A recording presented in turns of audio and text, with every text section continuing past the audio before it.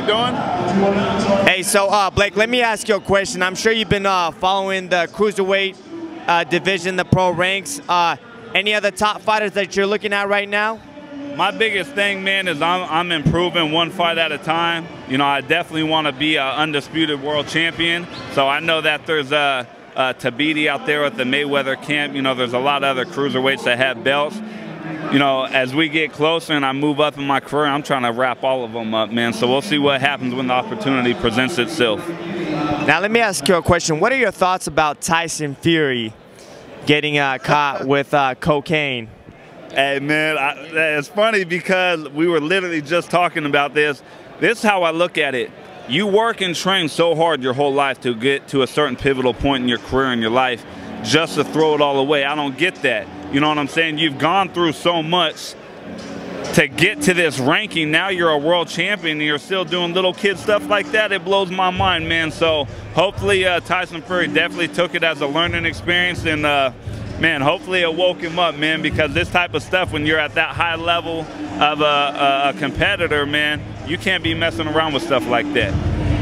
Now let me ask you, he beat the reigning heavyweight champion and captured the belts. He accomplished his goal of becoming a world champion. Now, to stay a world champion, can he do what he wants to do now and go party, or should he stay focused and train and continue to do what he's doing? Hey, this is how I look at it, man. It's like everybody always wants to celebrate a victory after they win.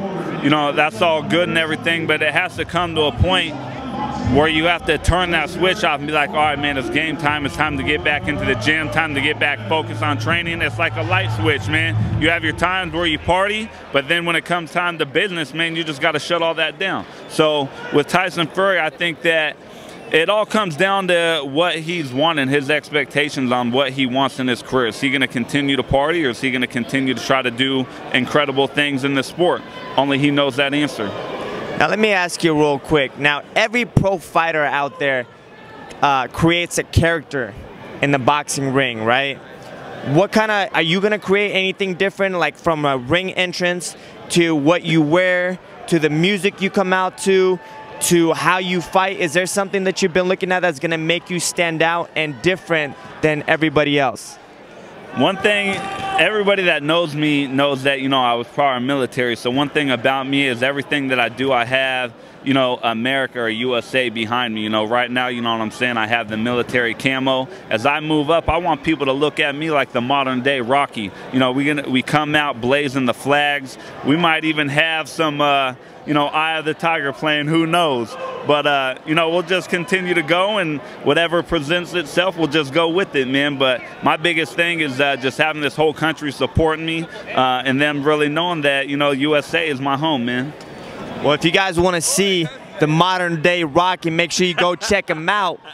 November, give him the fight details real quick. So Friday, November 11th, Veterans Day, your boy will be the co-main event at the DoubleTree in Sacramento. Make sure to hit me up on social media to get your tickets before it's sold out, baby. Lukey Boxing, we out.